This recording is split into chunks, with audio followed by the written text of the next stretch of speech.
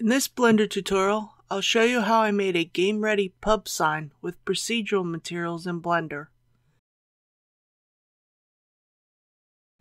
The keys I'm using are in the bottom right corner of the viewport. I start by using the cube to make the bracket to hold the sign. I scale the cube to the proper size,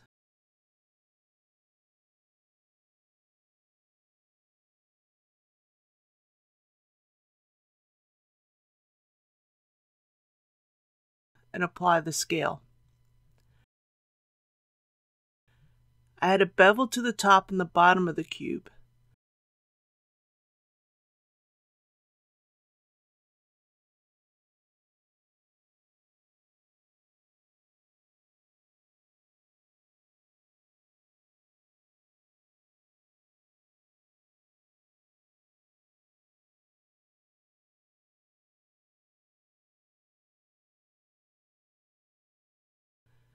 I then delete the front and back faces.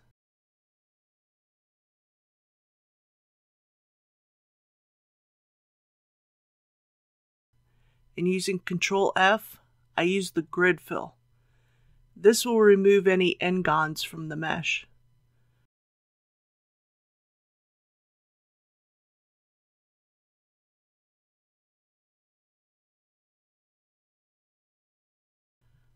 I will then use extrusions to make the rest of the bracket.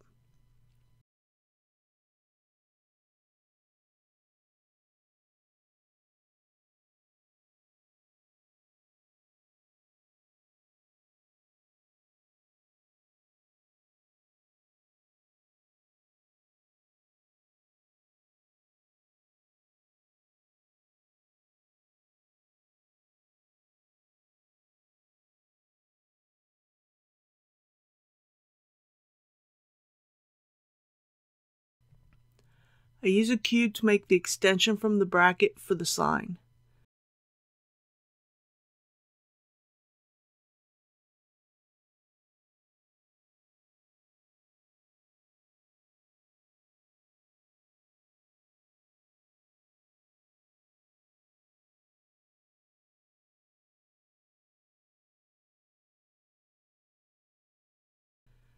I duplicate the cube and place it at a 45-degree angle to finish the bracket.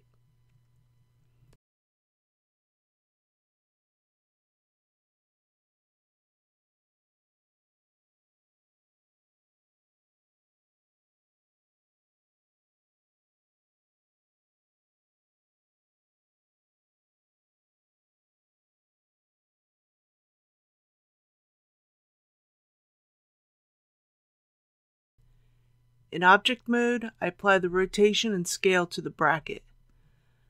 I also add a bevel modifier.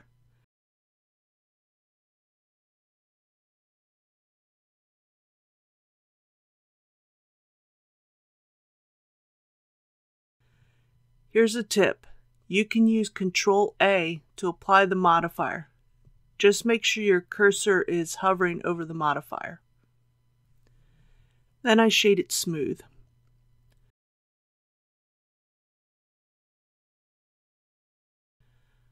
I use a torus for the chain that will hold the sign, scaling it to the proper size and applying the scale.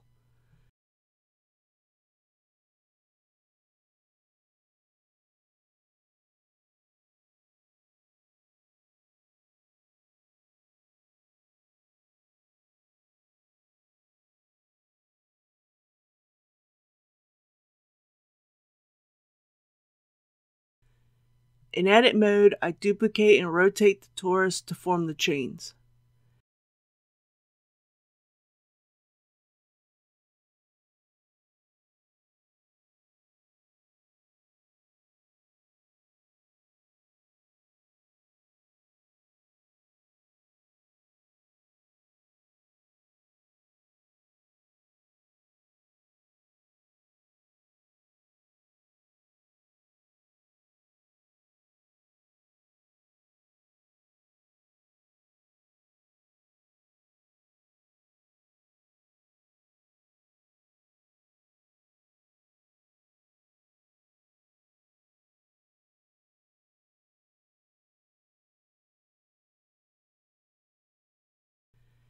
In object mode, I apply the rotation and scale to the bracket, add a subdivision surface modifier,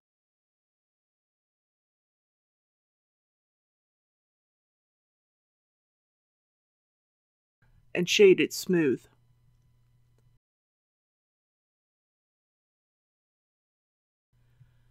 I'll now make the wooden planks for the actual sign. I'll use a cube scaled to the proper size,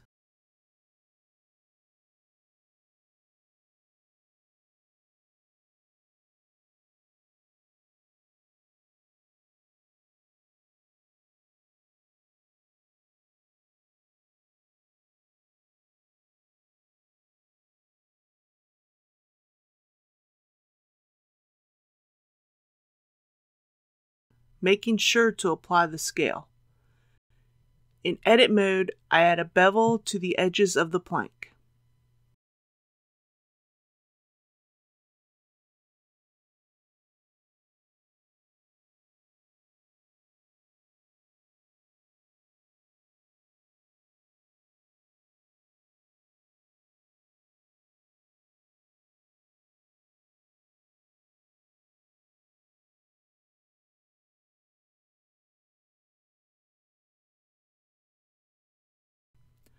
I then add an array modifier to finish the sign.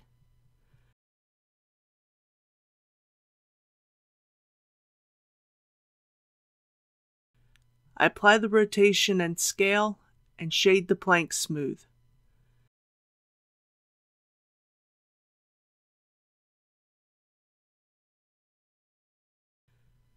The last thing I do is make sure the 3D cursor is in the center rear of the bracket. Right-click and set the origin to a 3D cursor. For the chains, I set the origin to the center of mass.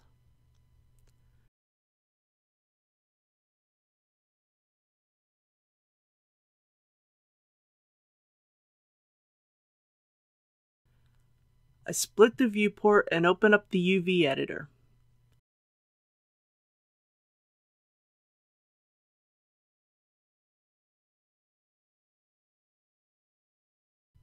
I select everything and tab into edit mode.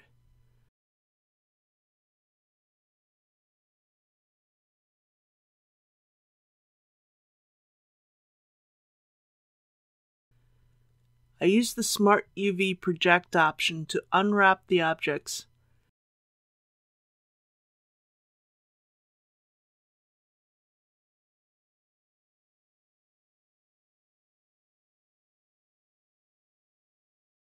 And then export the UV.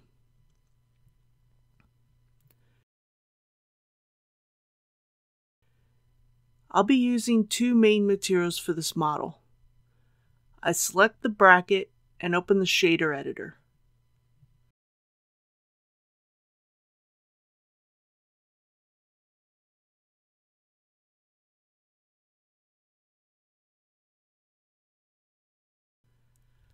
I change the metallic to 1 and specular to 0.8 and change the base color to a dark gray. I'm using the hex code 474747. Add a Voronoi texture node, a color ramp,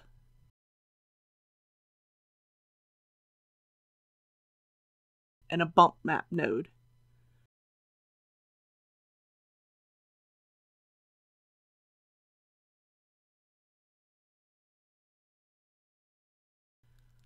I connect the color output of the Voronoi texture node to the factor of the color ramp.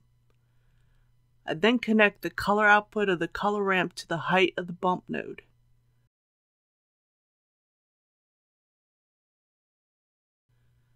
I then connect the normal of the bump node to the normal of the principled shader.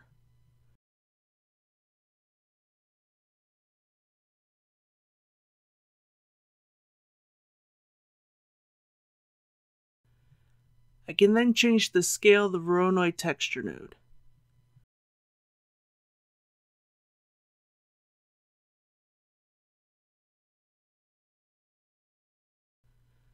I can also move the color stops on the color ramp to control the texture on the bracket.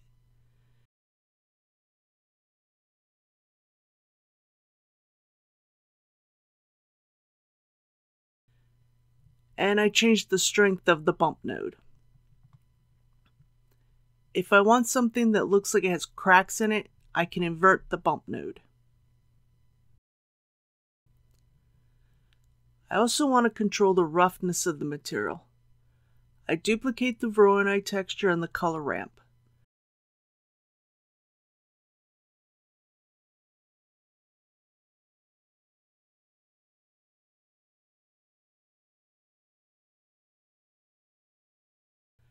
I also add a noise texture and a mix RGB node.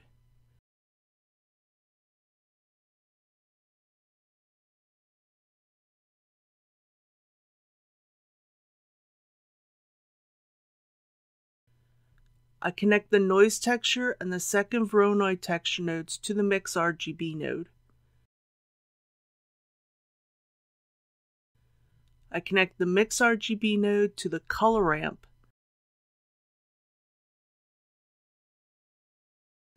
and the color ramp to the roughness of the principled shader.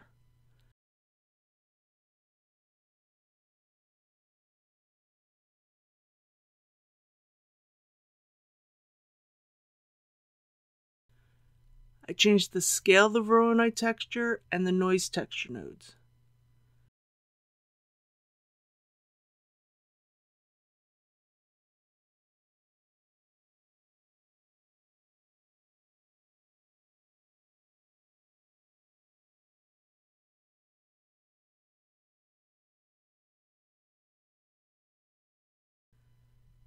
If I move the white color stop, I can make the material rougher, more like a matte finish.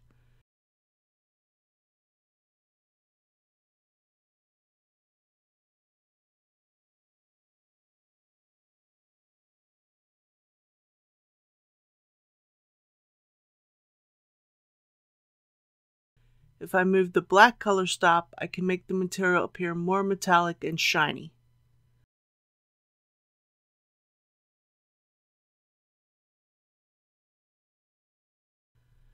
I then select the chains and add the same metal material.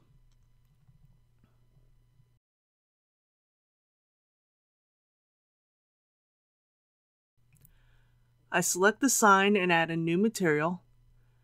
I begin by adding a wave texture and connecting it to the BSDF shader.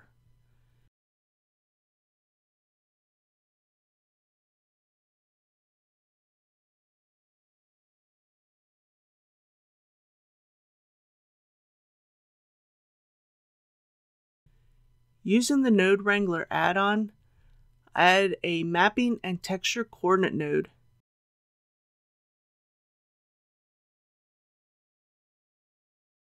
And change the texture coordinate to UV. I change the distortion and roughness.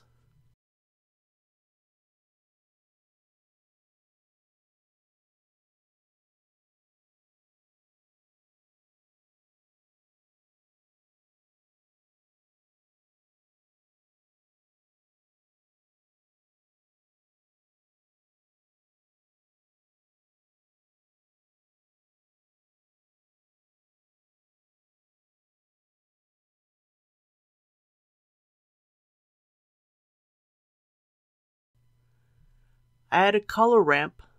I can control the look of the wood texture even easier, since this node allows me to map values to colors using a gradient.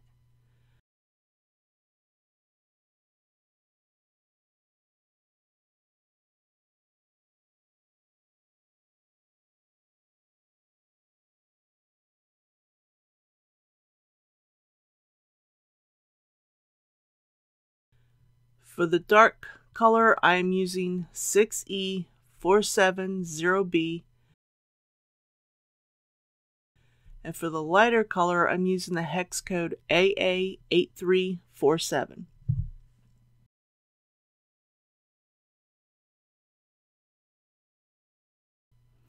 I can then go back and change the options of the wave texture.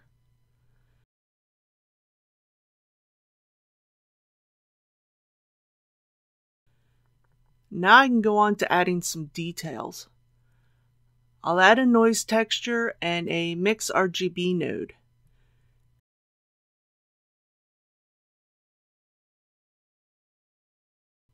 Now place them before the color ramp so I can mix together the wave texture and the noise texture.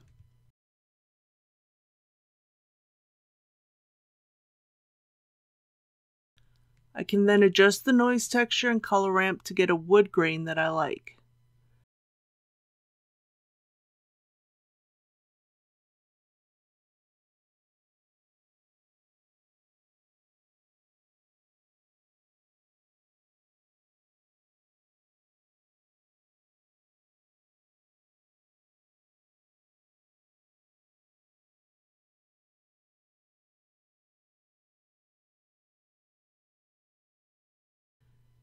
Right now it looks a bit flat, so I can add a bump map and connect it to the normal of the BSDF shader. I connect the color ramp to the height of the bump map and adjust the strength.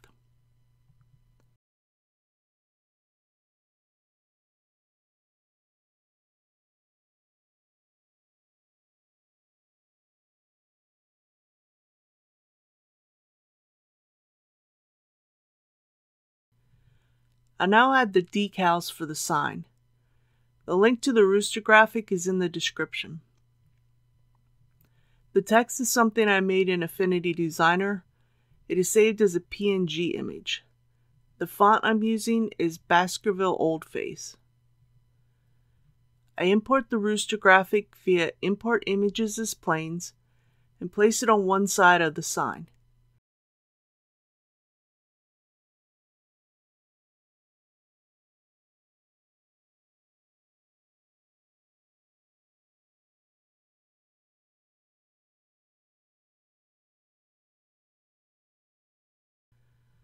Add a subdivision surface modifier using the simple option, so the graphic will better conform to the sign.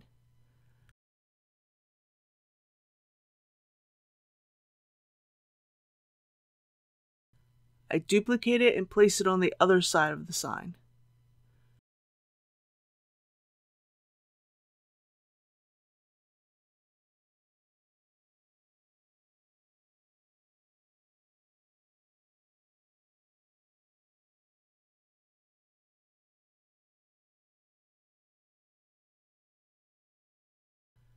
I add a shrink wrap modifier with the sign as the target and give it a small offset.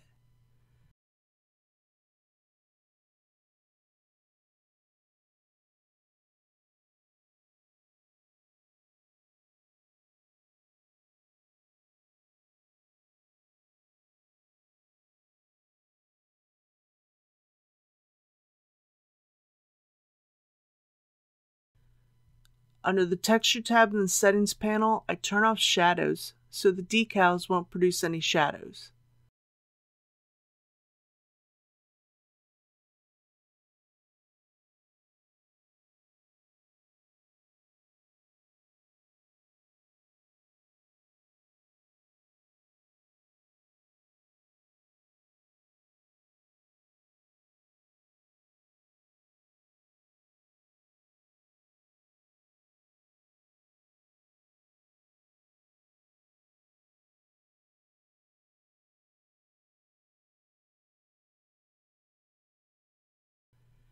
I then repeat this process with the text.